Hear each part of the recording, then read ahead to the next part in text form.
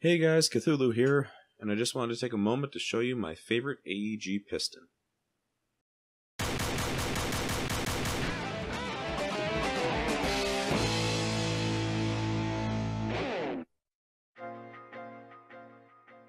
What I have today is an SHS piston.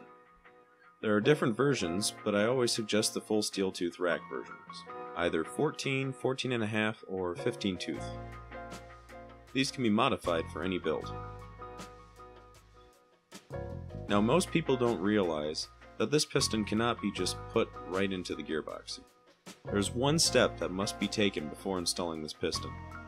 You must epoxy the steel tooth rack in. These are only press fit. Myself and others have failed to do this before, and then we put it into a new build, and several shots later, the steel tooth rack shoots right through the back of the piston. So we need to make sure to epoxy the steel tooth rack to the body of the piston. I'm also including a tooth removal tutorial. This is necessary for certain builds, like the one I am doing for the RPK I'm working on. Make sure when doing this to have eye protection. To remove what's left of the half tooth, I'm going to use my Dremel and a cutting wheel. Now remember, this is steel, so there will be sparks.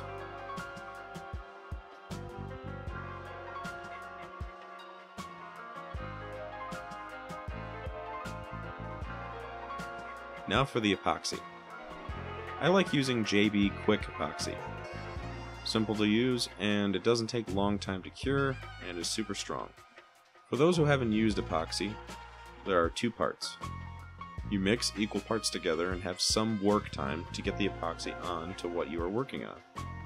Then you let it cure. So we mix some black with some gray and make sure to combine them thoroughly.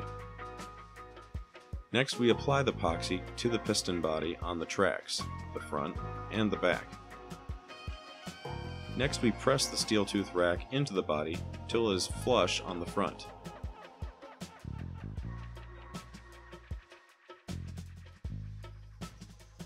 Finally, we need to do some cleanup.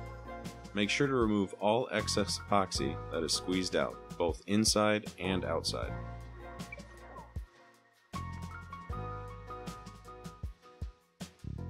And that's it. Just allow it to go through its cure time and you are good to go to install it. This epoxy takes 6 hours to cure. Sounds like a lot, but many other epoxies take 24 hours. I hope you enjoyed this tutorial on the SHS piston and how to apply the rack correctly. If you'd like to see other tech tutorials, please leave a comment about what you'd like me to do in the comment section below. See you in the next one.